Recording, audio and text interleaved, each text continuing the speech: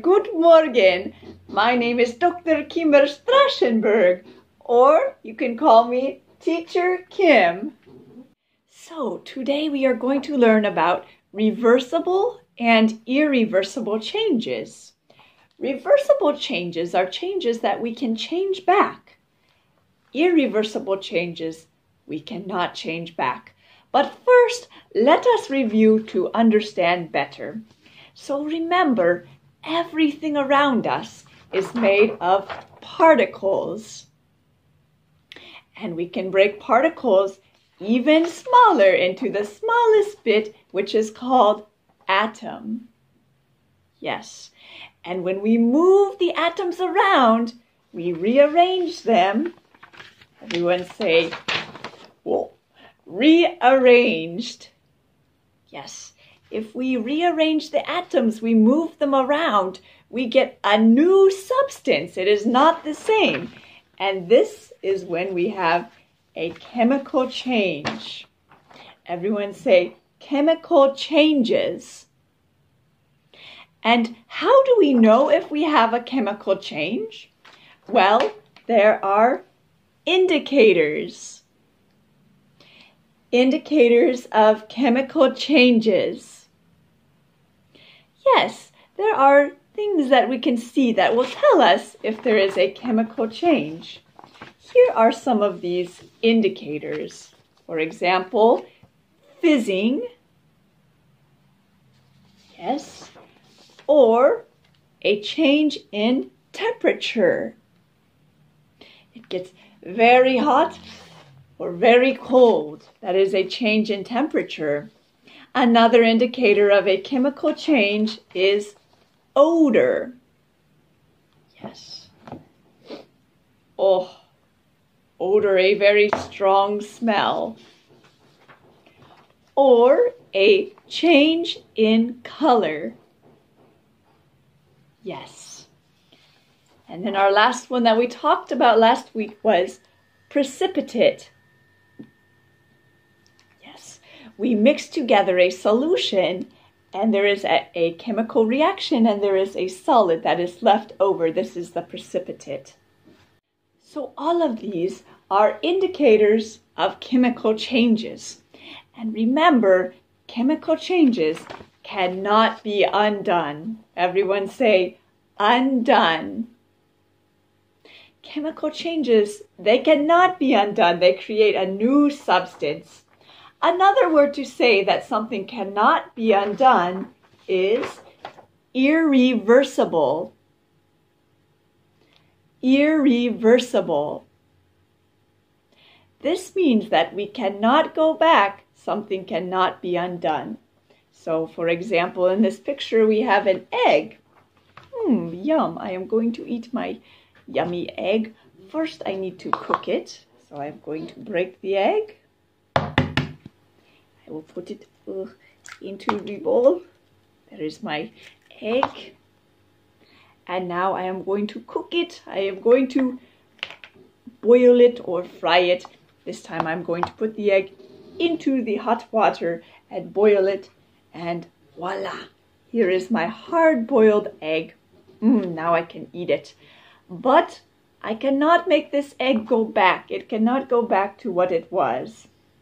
I do not want it to go back. I want to eat the hard-boiled egg. Yes. Another example of an irreversible change is my banana. I'm eating my banana. And then I set it down and I forget. And the next day I come. Ugh. It is a brown banana. Too late. I forgot. I cannot go back to the nice yellow banana. That is another example of an irreversible change. But some changes are reversible. Everyone say reversible. Reversible. Yes, just like my popsicle. My popsicle, it can change. If there is heat, the temperature goes up, it will melt, and then it will become a liquid. Oh no, I left my popsicle out. Now it is a liquid. But I can freeze it again, bring the temperature down, and it is now a popsicle again. So if I leave my popsicle out, it will melt. Melt. Yes, the ice cube can also melt. Solids often can melt into a liquid. But I can go back by freezing. Everyone say freeze. Freeze. Yes, my popsicle is all melted. Oh no. But I can put it back into the freezer and voila, I have my delicious popsicle again. Also, I can change the state of matter by boiling. Everyone say boil. Boil. Yes, I put the water into my kettle and I heat it up. If you look very closely, there is steam coming out. It is very hot. That is the water evaporating. Everyone say evaporate. Evaporate. The water is turning into steam. It is evaporating. But believe it or not, even this can be undone. The water going into the air, if it becomes cooler again, it will condense. Condense. And already I can see on my egg, it is catching some of the water. If you look very closely, this is water that has been in the air, and the egg is quite cold. It was in the refrigerator. When the steam hits the egg, the water condenses and turns back into a liquid. All of these reversible changes are physical changes because they can be undone and the substance is still the same. The water that is boiled and then that evaporates and then condenses still is H2O the whole time. It still is water. So these are examples of reversible changes. They are all physical changes. So let us review. First, we learned about chemical changes. Chemical changes are irreversible. Yes, these changes cannot go back. They are a different substance. But on the other hand, there are reversible changes. We can go back. We can go back to the same substance. Sometimes a solid will melt, but we can go back to the solid form if we freeze. Yes, very good. Also, with a liquid, we can boil,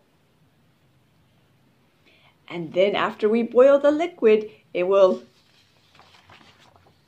evaporate.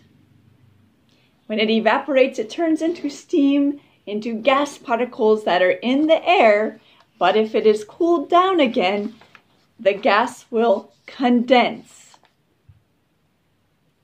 After it condenses, it will form a liquid again, and then we are back to the liquid water. So that is it for today. Very good job. I will say Auf Wiedersehen. Goodbye.